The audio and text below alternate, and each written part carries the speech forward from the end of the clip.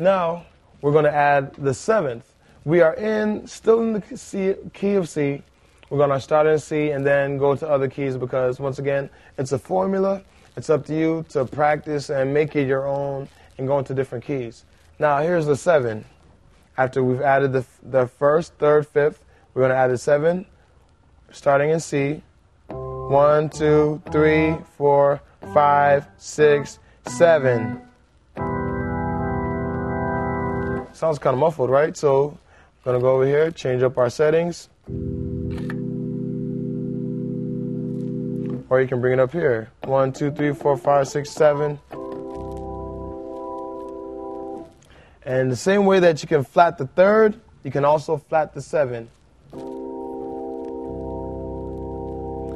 So I've taken the 7 and flatted it. It almost sounds like your mom's outside. So you're going to flat the 7, or you can keep it major.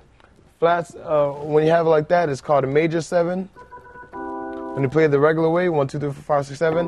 When you flat the 7, it's called a dominant 7. You're going to flat the 7 there.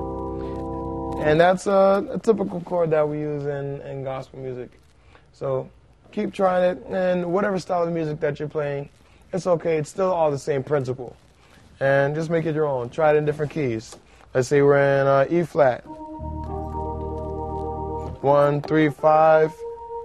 1, 2, 3, 4, 5, 6, 7. Listen the way it feels, the way it sounds, and you flat the 7. Play around with it. You'll get it.